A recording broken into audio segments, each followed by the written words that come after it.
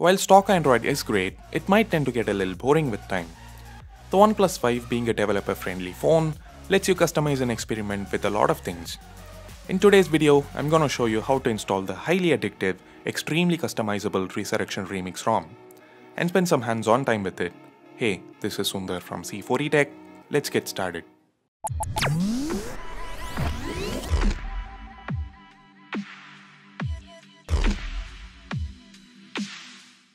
Note that this requires your OnePlus 5 to have TWRP recovery installed. If you don't have it, here's a card to a tutorial on how to root the OnePlus 5. Check it out. The entire procedure takes barely 10 minutes. So the first thing you do, head on over to the download section in the description. You'll find 4 links there. Hit the first one to download the Resurrection Remix ROM zip file. The next link is where you need to download Google Apps from. Make sure to select ARM64 and Android 7.1. I'm downloading the Pico version. It has just the basic Play Store functionality, no Google Apps like Chrome and Gmail. If you want Super SU, then click the third link. Or if you like Magisk better, hit the fourth link. Once done, connect your phone to the PC and allow data transfer. Now copy the downloaded files onto the internal storage of your OnePlus 5. Back to the phone, go to Settings, Developer Options, make sure Advanced Reboot is enabled. Now reboot the phone into TWRP recovery.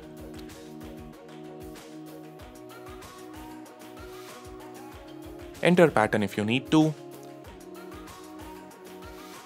Swipe to allow modifications. Tap Wipe. You can either swipe here or tap Advanced Wipe, select Dalvik Cache, Cache and Data, and then swipe. Now come back. Tap Install, select the ROM, swipe to confirm flash. Repeat the same for Google Apps and Super SU.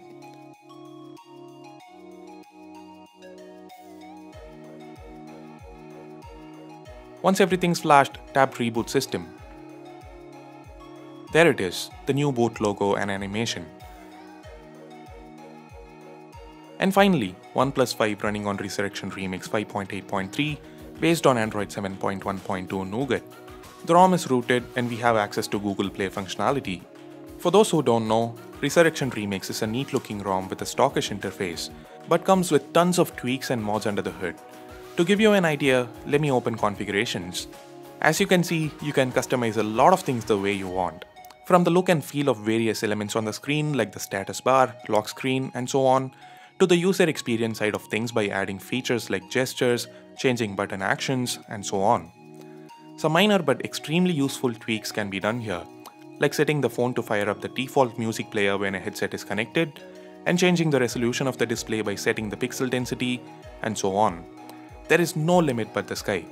If you're someone who'd love to customize things by fiddling with a lot of settings, this is definitely the ROM you've been dreaming about. If you agree, let me know in the comments below.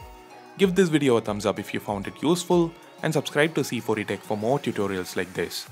Also do this to make sure you get notified each time a video goes live on the channel.